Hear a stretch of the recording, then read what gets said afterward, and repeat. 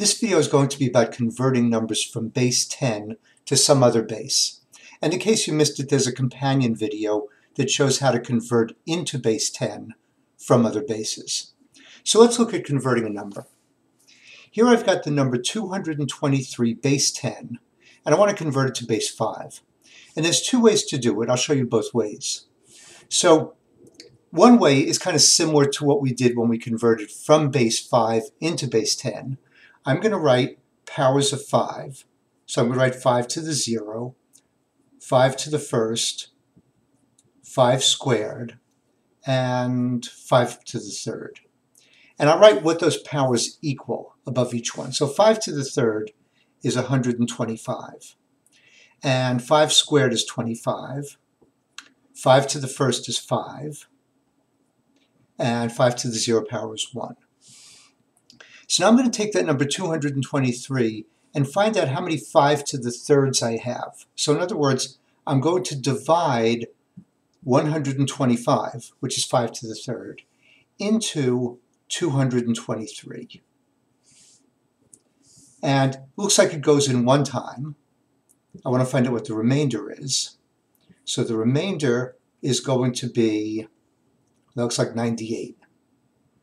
Okay, so I know that in the 5 to the thirds column, I've got a 1, because 125 went into 223 one time.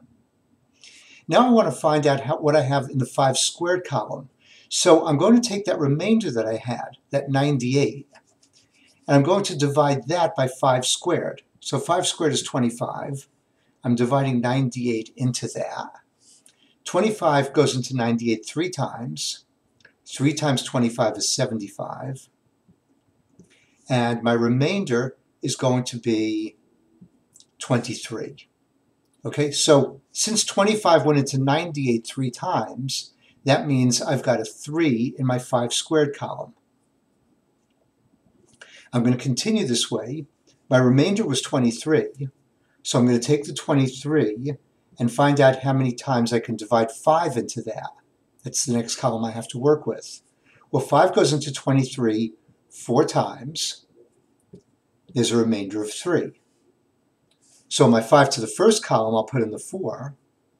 And then I've got that remainder of 3. I want to find out how many times 5 to the 0, or 1, divides into 3. And of course, that's 3. So that means my number in base 5 is going to be 1343, base 5.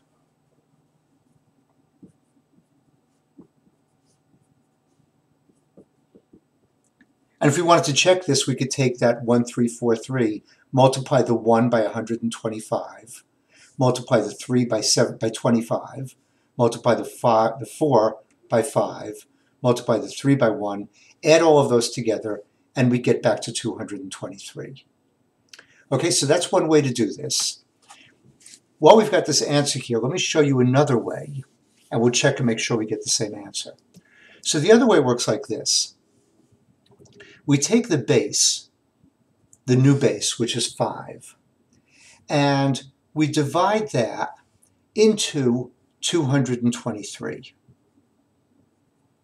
And 5 goes into 223. Let's see, it goes into the 22 part 4 times, with 2 left over, and then 5 into 23 is also 4, and there's a remainder of 3. So I'm going to write the remainder of 3 off to the left here.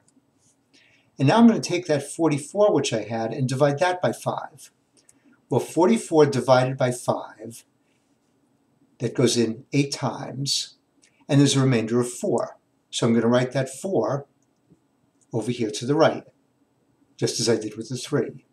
Then I want to divide 5 into the 8. Well, 5 goes into 8 one time, and there's a 3 remainder, which I'll write over to the right here. And now if I look at these numbers, I've got the 1 that I just got, and then working my way around, the 3, the number before the 3 was a 4. These are the remainders. Before the 4, I had a 3. So I've got 1343, base 5, which is the same number I got working the other way. So this is another way to do it. Either way will work. Let's look at a couple more numbers and try them and make sure we can do those. Okay, so here's 209 base 10. I want to turn that into base 3. So I'm going to start out writing powers of 3.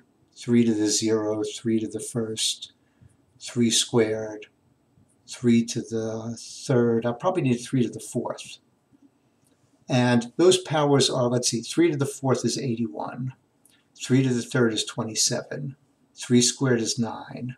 3 to the first is 3. And 3 to the 0 is 1. Now I want to take that 81, the 3 to the fourth, and divide that into 209. So 81 goes into 209. Looks like it should go in 2 times. 2 times 81 is 162. Oops, I'm doing this wrong. 2. 2 times 81 is 162. And my remainder, which I'm going to need, is 47. So I'll take the 2 that I got and write that in the 3 to the fourth column. And now I want to divide 3 to the third, or 27, into the remainder, which was 47. So 27 goes into 47 one time, and I have a remainder of 20.